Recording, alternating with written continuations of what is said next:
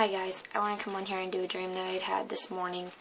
In this dream, I was at a library. I don't know if this is a library from a school or just a library in general. I don't know. But I heard somebody say a bomb's about to go off. There's going to be an explosion. And so all of a sudden I am now on outside of the building about to start running. And outside of the building I see zombie-like people. And zombies represent in dreams is the unsaved. So I'm running now down the street to go find a place where I can take cover.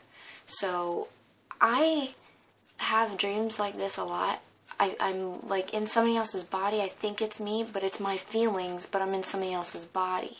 It's very strange. I have dreams like this all the time.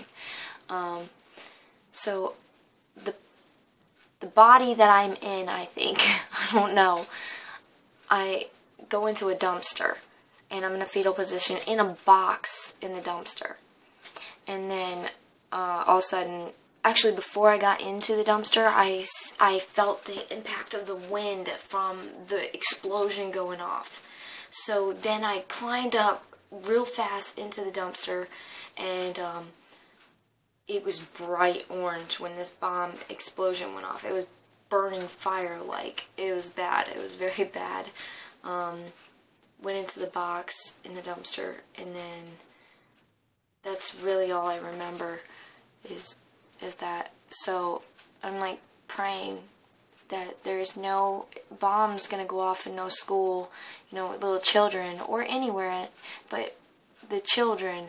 So just pray. Remember to test all spirits.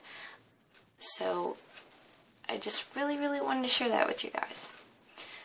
God bless you, and love you all. Bye.